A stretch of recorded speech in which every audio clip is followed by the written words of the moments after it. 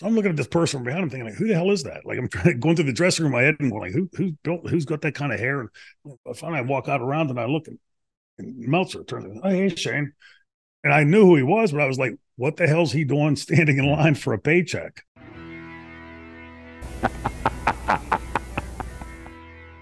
First off, the industry newsletter, specifically the Wrestling Observer, deserves some credit for actually getting ECW on the map in the first place. So I believe that Eddie Gilbert was the one who had the in with Dave Meltzer, started sending in the results, and that sort of raised ECW's profile. And Todd Gordon told me recently that that was actually one of his goals when he started ECW, was to start getting noticed by the industry inside of newsletters. But more specifically, did Wade Keller do anything for ECW or against ECW in your mind as far as his writing goes? I wasn't a big reader of the sheets. You know, typically in the wrestling dressing room, you'd hear, hey, did you see what Meltzer wrote? Or did you see what Wade Keller wrote?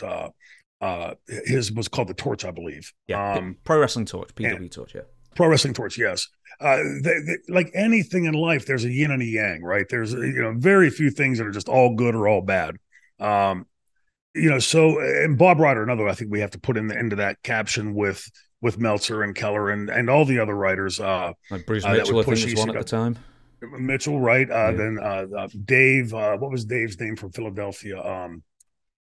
I apologize to the guys. I'm just so bad, but always have been bad at names. Anyway, if the sheets are going to give you the exposure, then you shouldn't be too put off if they hold you accountable in some ways and criticize. Where I think the problem comes in, at least from my perspective, I would never go on and say, what the hell does LeBron James know? He's wrong about basketball. I think this. LeBron James probably has a little bit better acumen in basketball than I have.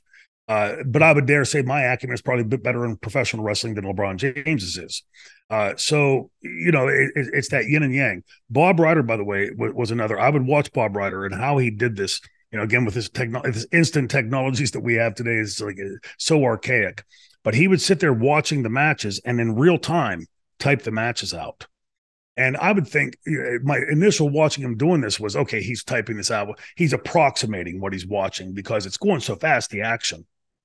Then I would later go back and start reading like what he wrote about my match and looking at it and going, well, that's pretty damn close to what we did. But that instant getting communication out and getting it out to the world.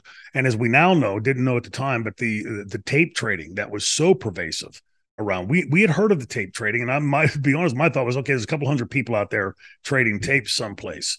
Now a lot more ubiquitous than we would have realized at the time. And that was, I think, ECW's Achilles heels. We didn't have a way to put finger on pulse and get real time. Like Vince McMahon can probably tell you right now how many tickets to the seat are sold for whatever particular venue. We had no way of doing that.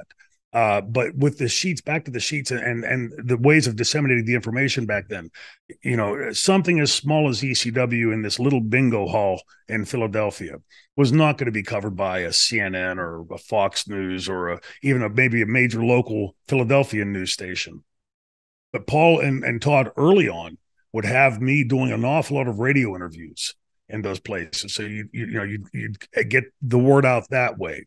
The sheets, I think, were primarily responsible for getting word out about that. And you said about Eddie Gilbert. I know for a fact later Paul Heyman was also very tight. The night that with Dave Meltzer, the night that Lance Storm, we had spoken about before we got on the air, the night that Lance debuted and hit a home run, we were in the line at the end of the night, and I'd never met him before. So we're talking in line, waiting for our checks. And there's somebody in front of me, a shorter guy with a black leather jacket and dark curly hair. So I'm looking at this person behind him thinking, like, who the hell is that? Like, I'm going through the dressing room in my head and going, like, who's got that kind of hair? And finally I walk out around and I look, and Meltzer turns, oh, hey, Shane. And I knew who he was, but I was like, what the hell's he doing standing in line for a paycheck? Right. So we were quite aware early on that probably both Paul and Eddie and Todd were all getting that out. And it's, again, a necessary thing. It's not a good thing or a bad thing. It was a necessary thing to get the word out about ECW and to push it as much as we could. The problem is I think it's disingenuous when you say, well, Keller said something he shouldn't have said, or Meltzer printed something that we wish he hadn't printed. I'm a firm believer that be held to the same account. So like if you want them to talk good about your company, don't get all butthurt when they say something bad about your company, especially if it's legit. Learn from it. And when I would do my interviews back then, and had quite a few of them as champion for ECW, the interviews like you would often do is anything you don't want to talk about, anything you want to stay away from. And I always say no, just throw it out. If I don't want to talk about it, I'll dance around it. But for me, taking on those questions, is wrestling real or is it fake? And is ECW different from these other companies? I could use those to hit grand slams, because it then became simple. Watch WWF, watch WCW, watch ECW, and tell me if you don't see a difference between the three. And I would never come out and say wrestling, ECW was real, but there would be these euphemisms that I would use that would butt right up to that. And so, like the same thing with the seats. We have to be careful. A lot of the wrestlers, me included at times, thinks that if you want to talk to an authority about our business, it's probably better to, like, if I want to talk to somebody that's an authority on the Pittsburgh Steelers teams from the 70s, Terry Bradshaw is probably going to be a better source of information than, say, some journalist out there. I'm not saying that the journalists can't be well read and well versed in that stuff, but Terry Bradshaw was in that locker room. Terry Bradshaw was on the field for that team. And so, I think a lot of the guys have some bitterness that there's other guys out there that doing something that they hadn't thought of beforehand. But and at times, quite honestly, maybe they're not qualified to speak on those things, but it doesn't necessarily, what's the word I'm looking for? Reverse or undermine what they're saying.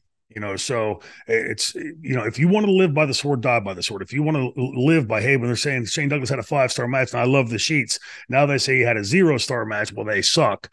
It's yin and yang.